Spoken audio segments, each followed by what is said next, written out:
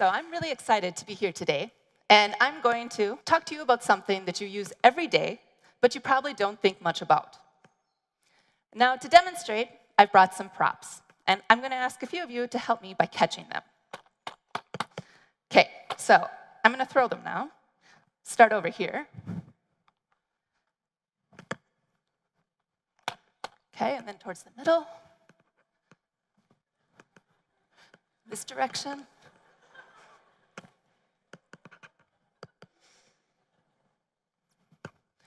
All right, so for those of you who got to catch a ball, of course you had to think about it, but you also had to use your muscles. But have you ever considered how your muscles actually work? Why can you actually move your arms and your legs? And what might go wrong that would actually cause your muscles to stop working? So in other words, what would cause a muscle disease? Our bodies have more than 650 different muscles. They are located in different positions, and they have different functions. So for example, to catch the ball, you had to use muscles in your arms as well as in your hand. Everyone was able to actually track where those balls were going because muscles control where your eye moves and what you can see. And the whole while, your heart was pumping, keeping you alive. So our bodies have multiple different kinds of muscles that contract in different ways and that have different functions. But what actually is a muscle? So let's take, for example, just our bicep. So what we consider a muscle actually can be broken down into multiple smaller parts. So a muscle is built of multiple fibers. And each of those fibers is in turn built of something called a myofibril. Each myofibril, in turn, is built of something called a sarcomere. Sarcomeres are the mini motors, the little machines that let your muscles contract. So the myofibril and the sarcomere are the basic, smallest units that you can look at for a muscle. And like I just said, the sarcomere is actually, it's a motor. It's a molecular motor. So what does a biological motor look like? At the simplest level, it consists of two things, actin and myosin. The actin filaments are anchored in the Z discs, while the myosin is anchored in the middle in the M line. Now, myosin is actually a motor. It can reach out, and it can grab actin and pull on it. So this looks something like this. The myosin reaches out, and it walks and grabs and pulls on the actin. Now, because the actin is anchored in these Z discs, this causes the Z discs to move closer to each other. This is what actually causes your muscles to contract. Sarcomeres, of course, don't consist of just one molecule of actin and myosin, but thousands of molecules of actin and myosin, all arrayed parallel to each other. So this is what generates the force that allows you to move. But we just talked about that we have different kinds of muscle. If all muscles are built of the same small motor unit, how do you actually have arms that contract like an arm and a heart that pumps like a heart? This would be similar to the comparison, for example, between a smart car and a Porsche. Now, a smart car is actually, it's very useful. You know, they're tiny, they can fit into small parking spaces in the city, it's great. But if you want a car that has higher performance, it's going to drive a lot faster when you're driving on the highway, you're probably going to choose the Porsche. And of course, one of the differences between those two cars is in their motor, is in the engine. So maybe if we want to understand the difference between different types of muscle, we need to look a bit closer at the motor, at the sarcomeres. So sarcomeres don't consist of just actin and myosin. They consist of multiple other proteins. So one of these proteins, these components that build the sarcomere, is called titin. Titin is a huge component. It spans all the way from the Z disc to the M line. It's thought to be a ruler that helps set how big the sarcomeres are going to be. It also has a spring region, and that spring is going to determine how the muscle is able to actually contract, how that sarcomere can move. It's not just titin. There are actually hundreds of other components that build a sarcomere that influence where things are going to attach, how they're going to work, that actually make this whole structure stable. So different types of muscles can actually put different components in their sarcomeres to get different functions. And to some extent, they do this. But a sarcomere is a sarcomere. You know, you can't exchange an actin for something else. And so the way that muscles solve this problem is they express different versions of the same component. What do I mean by that? So this is Titan, that long component I introduced. There's actually different versions of Titan. So there's one up here on the screen that's very long. It's a very long, flexible spring. There's other versions that are very short and stiff. So you can imagine that something that's a very long, flexible spring is going to have a very different contraction property than something that's very short and stiff. So how does a cell actually go about building different versions of the same thing? They do this by a process called alternative splicing. And this is just a very simple explanation of what that is. So this is a sentence. We can divide it into 4 parts. Let's eat, comma, grandma. Now, if we just take this sentence at face value, we have a nice picnic with our grandmother. But if we splice this sentence, it has a very different meaning. Now, this is the concept of alternative splicing. You reorganize the components to get different versions. This is exactly what happens in a biological context. So our DNA basically stores all of our genetic information, all of the genes. And those genes are stored as units. Now, for a cell, when it decides it wants to make one of those genes, first it has to make a blueprint. And in that blueprint, which is called an RNA molecule, there are regions in between the different units that have to get removed. So there's a molecular scissors that comes, and it actually cuts the RNA. Those intervening sequences get removed, and the remaining units get joined together. Now, this is a readable blueprint that the cell can actually turn into a protein. For example, one of the components of the sarcomere, or titin. Now, if the molecular scissors cut in different locations, what ends up happening is alternative splicing. Sometimes it even cuts in the middle of an existing unit. And this is how you actually generate the different versions of the exact same gene. Now, what I actually study in my lab are the regulators of this process. The regulators are things that actually tell the molecular scissors where they should cut or where they shouldn't cut.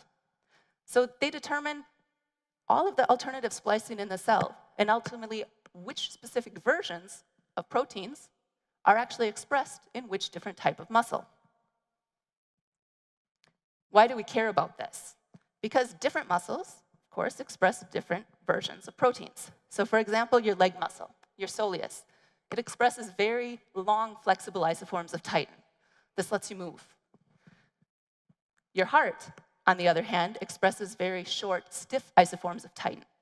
This is very important for your heart to actually be able to pump blood through your body.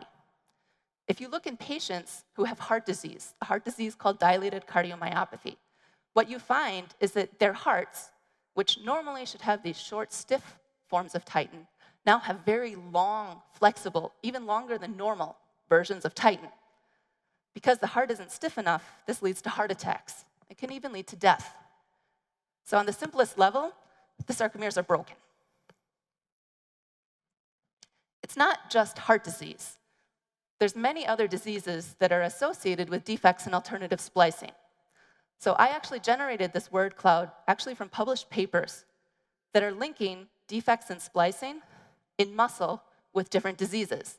You can see a lot of things represented here. Everything from muscular dystrophy and cancer to spinal muscular atrophy. And a lot of these diseases are actually associated with defects in the regulators of alternative splicing.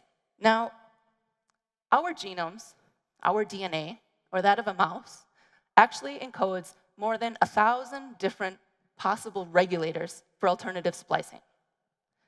Of those, just under 700 of them are actually expressed in muscle. We know the function of 34. So all of those diseases come from the study of 34 genes. That means there are more than 600 we don't know what they do. That's why I study alternative splicing in muscle, to try to understand, what these guys do, and if maybe there's actually more diseases associated with defects in splicing that we just don't know about. So how do you go about identifying a function for more than 600 genes? Sounds kind of like a big job.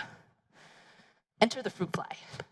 So yes, these are the guys that you see buzzing around the overripe bananas in your kitchen, and yes, they are good for more than target practice. So just like us, flies have different behaviors.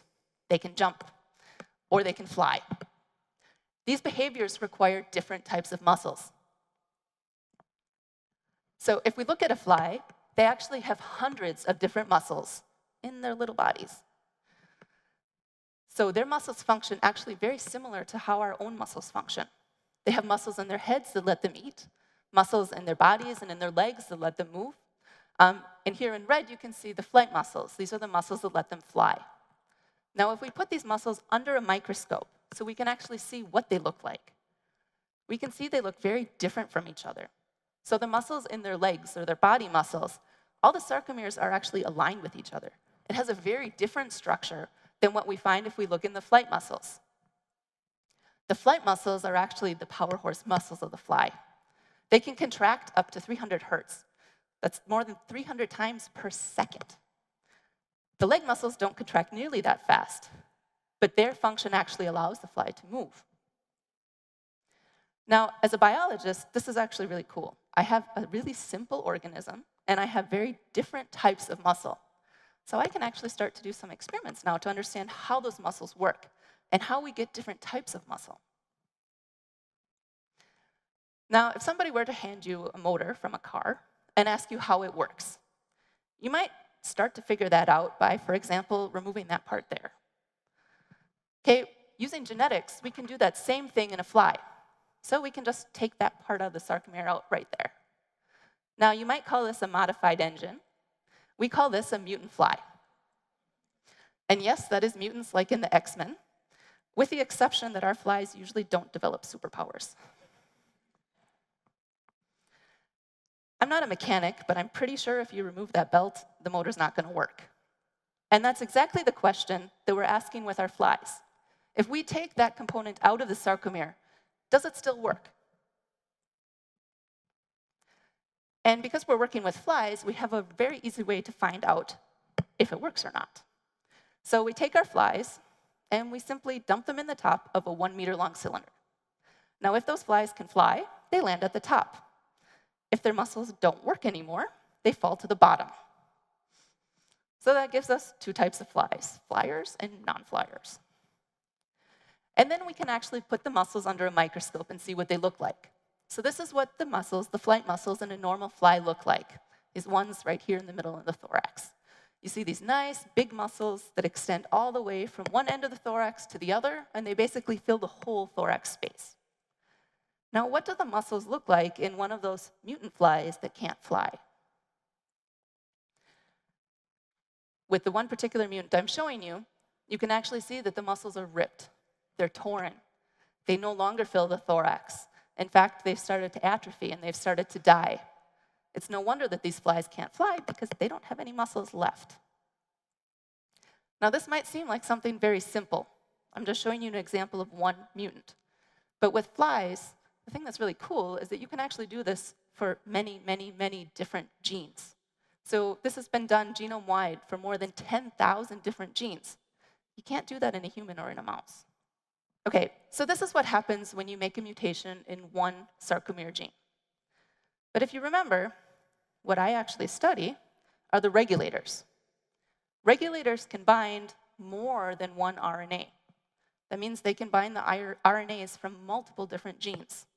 So when we make a mutation in a single regulator, what ultimately ends up happening is that we get many different genes in the sarcomere or throughout the entire muscle cell that are actually mutant. Okay, this is what makes a lot of human muscle diseases very difficult to study. It's not just one thing going wrong. It's tens or hundreds of things that are going wrong. The power of flies is that because their muscles work very similar to ours, we can actually start to examine, okay, the regulator I'm showing you here happens to be a gene called Bruno1. And actually, that sarcomere gene mutant, the single one, it happens to be one of those X's, just one of the targets of Bruno that's regulated. So we can actually go into the system and understand piece by piece which of the things that are going wrong actually contribute to the disease and to the failure of the muscle, to possibly identify how we might treat that or how we might fix it. Okay, so I've shown you that Bruno actually causes muscle disease in flies.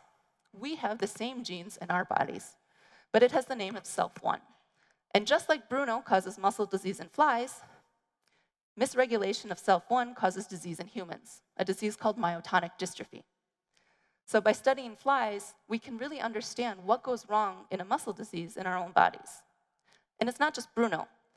There are at least 10 other genes that cause disease in muscle disease or disrupt muscles in flies that also cause muscle disease in humans.